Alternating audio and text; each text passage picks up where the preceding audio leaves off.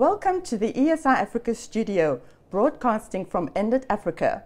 Today I am speaking with Sinosi Maliano, who is the Director of Projects and Development at ESCOM Malawi. Welcome to the studio. Thank you, Madam. Thank you.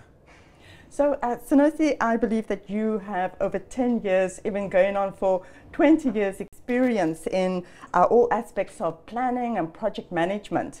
So let's talk a little bit about the current projects and the work that ESCOM Malawi is undertaking in order to improve the electrification rates and to achieve, I think it is that you're looking for universal electrification by 2030. Yes, thank you so much. I think for the question, we have a number of projects that we are undertaking in ESCOM.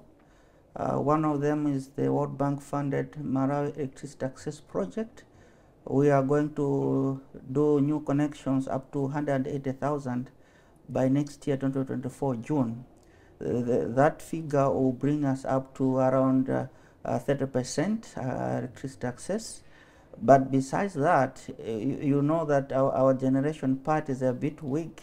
We are also enforcing by engaging our Mozambican counterpart EDM to import 120 megawatts into Malawi. That will also increase the penetration of power to the masses in Malawi.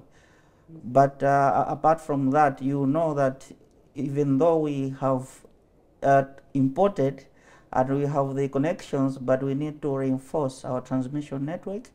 We are embarking on improving the eastern, we call it the eastern backbone, a line that covers from the central region to the northern part of Malawi. Just a background, this line was built in 1981 and it was meant to be temporary, but it came out to be permanent. But we think that this line, once it's done, it will help us import more power to the north, and it also saves us a strategic input into the IPPs that are coming into the network. We have a number of solar IPPs that are interested to come into the network. So in a nutshell, we can say we are doing fine. For the Eastern Backbone, we are engaging the European Investment Bank and the African Development Bank to finance us. We are currently at environmental and social impact studies, which I can comfortably say that we got a grant from the Swed Fund in Norway to carry out the studies, and immediately after that, then we go into feasibility studies. So all in all, we are on course in terms of increasing the access rate. Right. So you've touched a little bit there on renewable energy, and that is so important in terms of decarbonization. So this is a focus for ESCOM Malawi. Can we just expand a little bit on that? Yes, I think the issue is that we have the IPP framework that governs how the energy players will be coming into Malawi.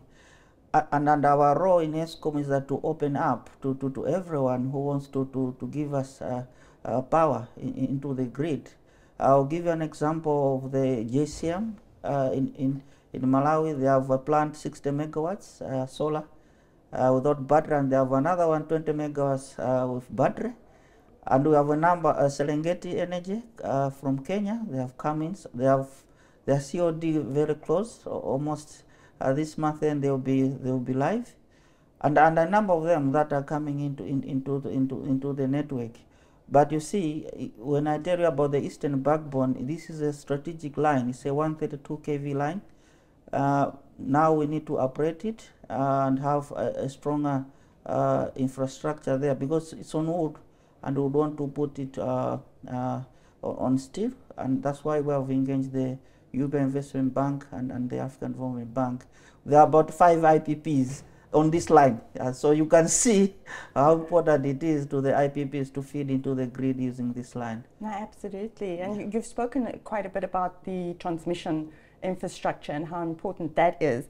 So let's talk a bit about some of the successes that the company has had, and what do you attribute this to? A number of issues in the mix. So one of them is the resource mobilization strategy. you know, being a public utility, people say, no, we are waiting for government to finance us. But that's not the role. In projects, you have to move around and look for grants. Yes, you have to look for concessional loans, but not you have to go for commercial, but you know the interest rates in commercial loans are a bit high. So we have engaged the EIB, the African Development Bank, Swed Fund, and a number of them that are coming into play to finance these infrastructures in the making. Mm-hmm. Yes. I think that ESCOM Malawi is doing really well, and I think that you are going to see a lot more from your organization in the next 5 years. Correct. For now, we are preparing new projects with the African Development Bank. I told you about the Malawi Tree Access Project being financed by the World Bank. This is a last mile connections, about 180,000, but now we need to upscale. We have a number of about 356 sites, peri-urban sites. People have built good houses. They need to be connected. So we are engaging the African Development Bank with a package of about $100 million to finance these 356 sites so that we upscale our connections.